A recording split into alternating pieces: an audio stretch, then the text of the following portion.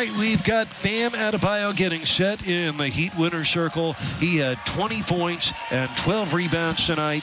He did it in just 28 minutes. He also had 3 steals and 2 blocks. Bam Adebayo, by the way, 3 steals or more in 4 of the last 5 games. Bam Adebayo, congratulations. A homecoming victory for you in your home state of North Carolina. Yep. And you guys fought through some early shooting struggles. You yourself were 7 for 21, but the team struggled to make shots. It was the defense that turned this game into a landslide. You ain't have to say I shot that bad. Nah, but yeah, definitely a good win for us. And good win for me, Caleb, and PJ going home and getting the W. We got all our families and friends here, so just good to get that win in front of my people. Bam, what happened at halftime where you came out, you blitzed them 35-8 in that third quarter? The defense just, ramped up to such a high level. What happened at halftime? What kind of adjustments, if any, did you make? We just knew we had to lock down the paint. I mean, they were getting easy layups in the first half, getting open shots. They weren't really feeling our defense, so we had to go out there in the second half and play harder, in my opinion. Bam, how good does it feel now that Kyle Lowry is back? There's your Super Six starter, Tyler Hero. But you're beginning to get the whole band back together one step at a time, but it's got to feel good to have your starting group back intact. Yeah, man, it feels great. We got Kyle back. He's facilitating, he's operating, and he's getting us in the easy sets, getting us easy baskets, me and Jimmy. So, we happy to have him back. Bam, we are enjoying your victory tour. You win and have a great game in San Antonio in front of Coach Pop, who you won a gold medal with, and now you come to your home state and get another impressive win. And Bam, it's so much fun to watch you and Jimmy Butler lead this team, 2 of the most unselfish stars we have had the pleasure to watch. Appreciate it. See a 35-8 third quarter. Just what stood out to you as you witnessed it on the sideline? Yeah, we weren't necessarily expecting that, but defensively, that clearly set the tone that quarter. I thought the guys were pretty active and making it tough, and then it always becomes make or miss. They also missed some, and some of them were open that they missed, and then on the other end, just a continuation of what we saw in San Antonio. The ball was really moving. It was finding the open guy. Guys didn't really care, necessarily who was shooting. It was just as long as the guy was open and working together, to move their bodies and the ball, to find that open guy. That was inspiring to see. The way Bam is able to fight through frustration you might feel from a 3 for 13 first half and contribute in so many ways. It shows the maturity we've seen in his game over a number of years, right? He really made some nice plays in that third quarter on both ends of the court. They're a very difficult team to defend. They play with incredible pace. They really do a good job of moving the ball and driving it. So they put pressure on your second line of defense. So you need guys that can contain the ball, and Bam, really helps in that regard. And then, he was just finding the ball in the middle of the paint and making the appropriate plays. Whether he's playmaking, find the open shooter, or getting all the way to the basket. And one other thing from me, just Lowry, the calming effect you've talked about. 2 consecutive third quarters where you all played well collectively. It's phenomenal. Probably the only people that really, truly understand are people on the sideline.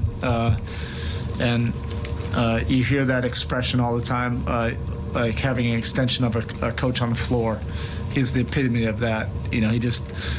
He can control the game and control the pace, get the ball where it needs to go, make the appropriate calls, feel the tenor of the game and what's needed, whether that's knocking down a big shot or just playmaking, and that's from years and years of experience of doing it at an extremely high level.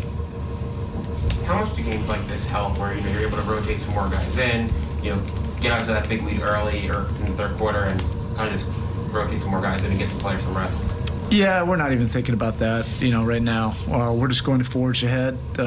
We'll rest during All-Star break.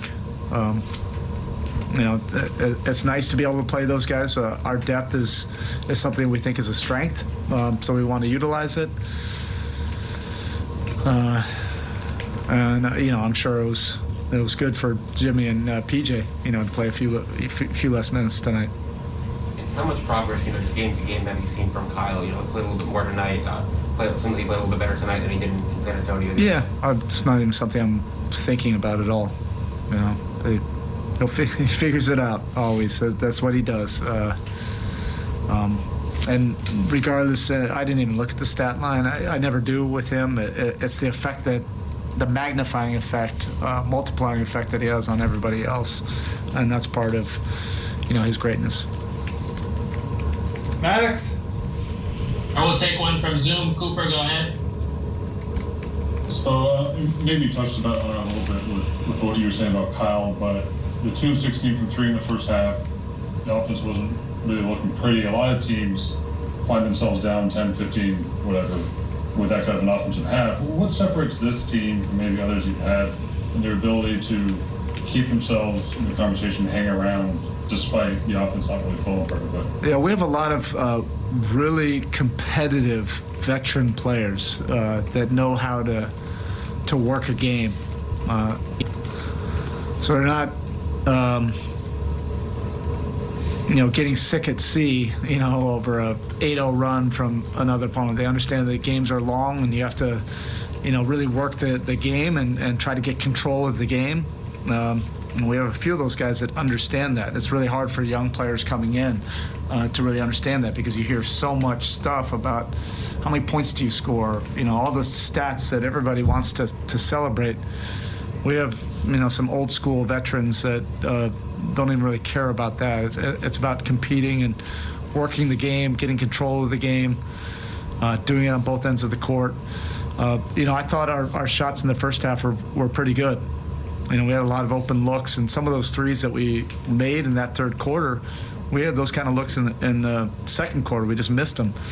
Our defense was pretty solid in the first half. We just needed to take it to another level. And fortunately, we were able to do that in the third quarter, and we were able to knock down some shots as well. All right, Coach. Thank you. Thanks, Jeff. It's a team that allows you to be able to survive difficult, frustrating first halves when maybe you don't shoot as well as you do as a team, and then come out and play like you did in the third quarter? I think our resilience. We got a bunch of guys on this team that can, score in bunches.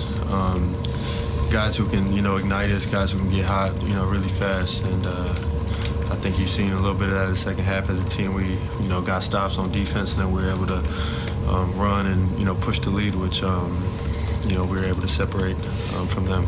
What Bam's able to do, even on a night maybe struggling from the field, to help in so many areas and keep at it, I imagine that's something you would admire. No? Oh, yeah, Bam can, impact the game in so many different ways. We don't really notice, when he's missing shots. I didn't know he went whatever he went, 7 for 21. Like, the impact he had on the game was much more than the 7 for 21, and I think that's the biggest takeaway from how Bam, impacts his team. What was the biggest difference that you saw really between the second quarter and the rest of the game? Because even the first quarter was pretty solid, just because that's a weird second quarter. Yeah, I think they were we were sparring with them. We would score, they would score. They would get a stop and score, then we would come down and score. So really just going back and forth, and I think, in that third, really the rest of the three quarters, like you said, we were able to get stops, more stops than them, and then turn those into transition opportunities, and we were able to generate good looks. And how much does it help to have games like this where, you pull ahead by a bunch in the third quarter, and then you guys are able to rotate more players in, get some players some rest and stuff? How much does it help to have games like this when you're in the middle of a longer road trip? Yeah, it's huge. We were able to keep, our veteran guys really out of the fourth quarter, which is, I know they appreciate that, being able to sit in the fourth. And, like you said, on a long road trip like this, anytime we can, sit some guys for a quarter or two, whatever it may be, is big for us. Your ability to stick with it, even after a first half and your shots, weren't going ones you typically make in the basket area. Is that a maturity that you've gained over the last couple of years, or you think you've always had that, where even if you're struggling from the field, you still can do so many things, fight through and keep shooting, keep making an impact? That's definitely maturity. I would say growing as a player and as a guy who wants to be, great in this league. That's of the, I feel like, biggest downfalls in my career. Like, I'll stop shooting. But, you know, it's been one of those games where shots is short. It look like it's going in, it just don't. I had a lot of in and outs, but teammates kept finding me, and you know, they was giving me a little more love because I'm at home. You always know how to make the right play. Tonight it was often shooting. You tied your career high with 21 field goal attempts. Had you known that? And is there ever any doubt about continuing to shoot on nights where it's not going your way? Yeah. I mean, my teammates look for me to score. They look for me to be aggressive. So that's the big ideal, to shoot the ball. You know, me and Jimmy and Tyler are probably gonna take most of the shots. So that's why we have Cal. How much does it help, you know, during a longer road trip like this, to kind of be able to, you know, sit down for most of the fourth quarter after you guys got to a big lead like that? It's great. We get to rest our bodies. And when's our next game? The 7th? Monday against what? Monday. So, yeah, good quality rest we got, and on to the next one. You need those type of games when it's an 82-game season. So, 2 straight third quarters.